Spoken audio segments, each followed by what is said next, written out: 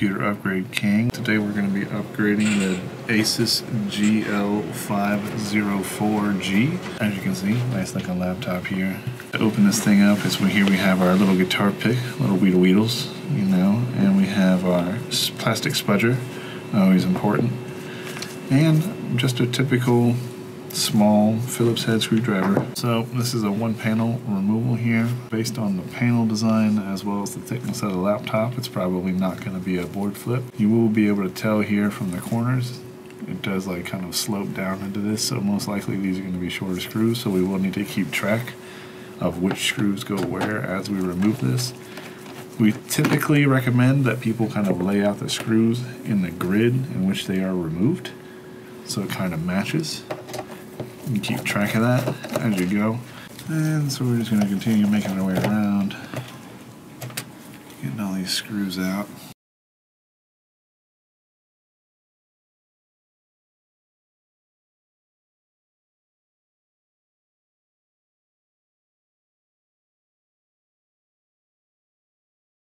Alright, so 12 total screws, only 2 short ones are going to go in these like sloping corners here, so that's going to be easy to keep track of. I don't think we need this grid. We're just going to get them out of the way so we don't accidentally set the laptop on top of them and scratch the heck out of it. Right? This laptop has this light bar, so we want to make sure we don't do anything that is going to mess with that. We're going to start on the corner with the pick until we get our first audible click, hopefully. Tell me something good, laptop. We did it.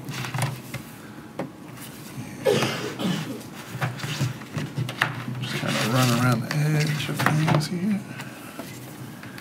Run around the edge over here. Nice and easy. It all comes apart. Hooray. Battery, 2.5-inch drive.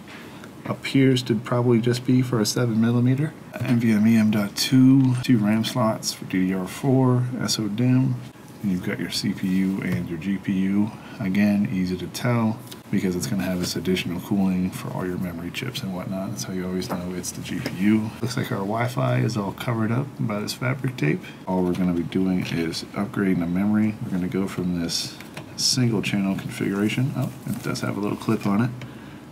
All that little drops back, and then look how easy it is when you do it right. So as you can see here, this is in a single channel configuration. This is how ASUS and seemingly a lot of manufacturers for this generation are shipping the laptops. It seems to cause major performance issues in games as far as overall frame rates, particularly in games that are very CPU intensive. What we're going to be doing is just taking out the single 16 and we're going to be putting in 2 8s to enable dual channel. And that's pretty much all that's going to happen. That's going to fix all of our performance issues that we've been experiencing. And then we're ready to ship more or less. But anyway, let's get to it. So again, it's just going to be these 2 little metal tabs. You're just going to pull them out. Pops up to this 30-degree angle. It just comes right out. Should be no resistance. If there is, you're probably doing something wrong. And again, to install new memory, it's going to go in at that same 30-degree angle. And then you're just going to push it down until it clips.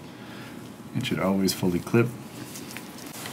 And we're going to do the same for the second stick, 30-degree angle, it clips right down. We have our Nvme Drive. If you wanted to replace this, it's a very simple process. Essentially all you're going to do is remove this one screw here. This is going to pop up 30 to 45-degree angle. Go ahead and pull it out. You'll notice here that it does have this big gooey pad on the back. That's a thermal pad. Very useful. If you are going to be upgrading, make sure you keep this pad. It should peel right off. Yeah, like so. Just transfer that to your new Nvme Drive. Nvme drives tend to run pretty hot, especially if you're not running a very high quality brand. Samsung and stuff like that you probably don't really need to worry about. But we have seen things from like Patriot and even some HyperX drives that run really hot. So you'll want to keep that in place. It's going to help you overall with your, I guess, long-term speed test stuff. If you're doing any big transfers and it really heats up, the more that the controller heats up, that's the important part, the slower the drive's going to be. So keep it as cool as possible. Make sure you transfer that pad. And we're just going to put it back in for now since we're not going to be upgrading it. But again, it's going to go into that 30, 45-degree-ish angle. Push it down. It should line up with the screw hole. Once it does, put the screw back in place. That's the whole process. We could show you how to do this as well. As you can see here, this is just the cage. So just a simple explanation of what's going to go on here is you would just remove this cage by removing these 4 screws. We'll go ahead and just take it out so you can get a look at it.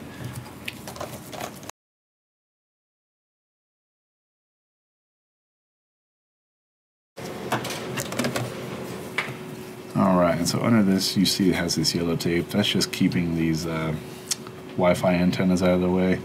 You'll see it has this big like copper thing here. These are actually the Wi-Fi antennas themselves. Anyway, if you look at this here, you can see it's definitely padded, so this is definitely only going to be for a 7mm drive. What you'll find is that in your box that you got with your laptop from ASUS, there'll be additional hardware.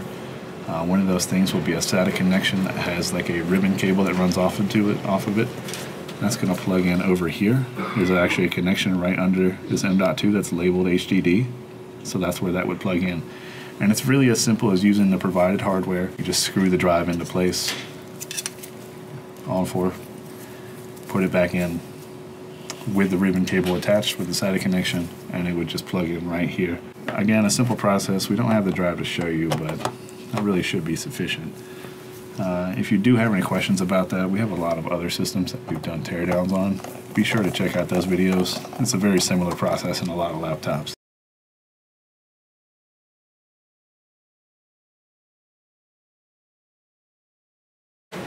And the last thing that we typically show here is if you wanted to change out your Wi-Fi adapter, or for whatever reason your Wi-Fi was running kind of slow or something like that, or you were getting bad signal, this is what you would want to check out. So first thing we're going to do is peel up this fabric tape.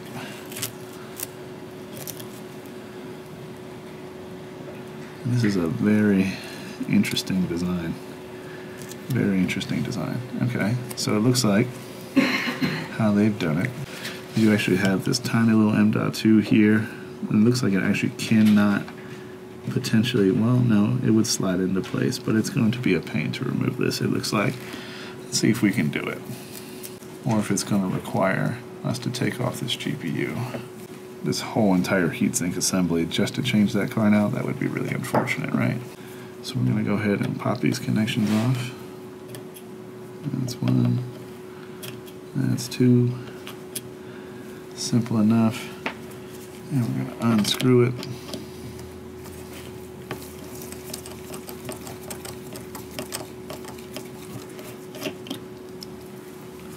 And let's see.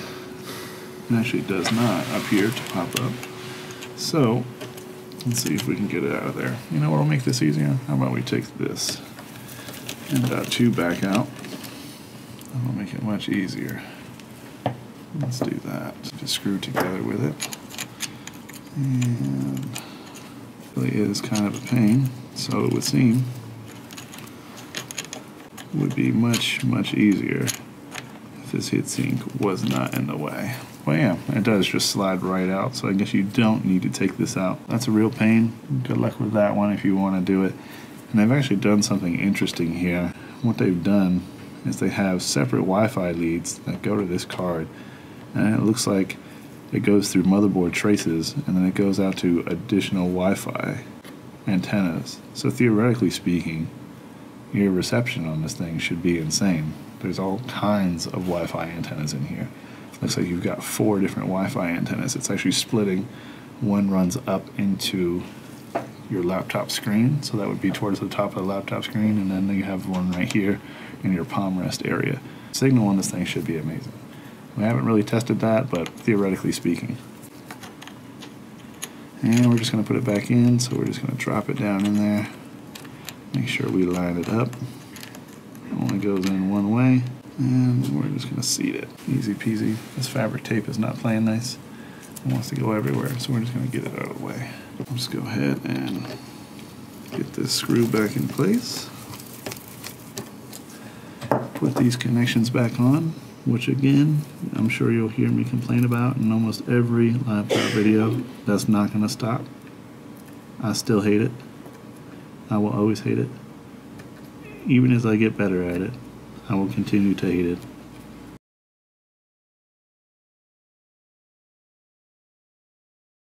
So you want to get it right over there.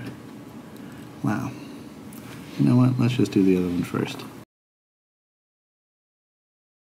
They really hate me. And my hands are so big. This may be the most trouble I've actually had putting on Wi-Fi leads in recent memory. You got this, man. Yeah, I know. You just need to believe in the camera guy that believes in you. You know? Since they made these cables so short, there's not a whole lot of play in them. But we did it.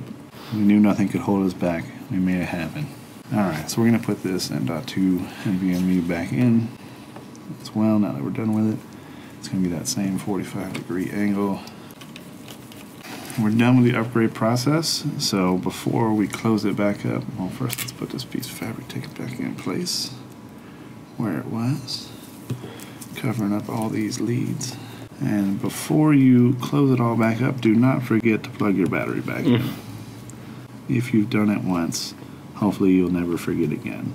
Very simple laptop to upgrade. From there, we're just going to throw the top back on. Well, I guess the bottom in this scenario.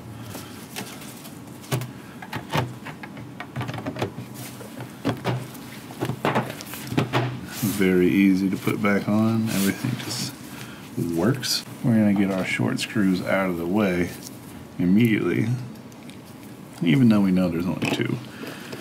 Just going to make that happen. I'll start with all the corners. Generally speaking, on a plastic laptop like this, you don't really need to worry about like having counter pressure or anything like that and going like catty corner when you're doing anything like that. But on laptops that have like the metal bottoms, or they're like aluminum plates, those things can be a real pain sometimes to line up properly. They don't have a whole lot of play in them, as you can imagine. They are solid metal. So those are more, I guess, sensitive to the pressures of the screws that you're putting in. And it might actually be better on something that has an aluminum bottom to just kind of put everything in, don't necessarily tighten everything down yet, get everything lined up, and then button it down from there. And this laptop, that's not the case. Luckily, it already has all those plastic retention clips that kind of keep everything ready to go for you, so you don't need to worry about that. Everything's already aligned and clipped in. This is just to button it down and make sure it doesn't fall off. And that's it. Again, that's upgrading the ASUS GL704G.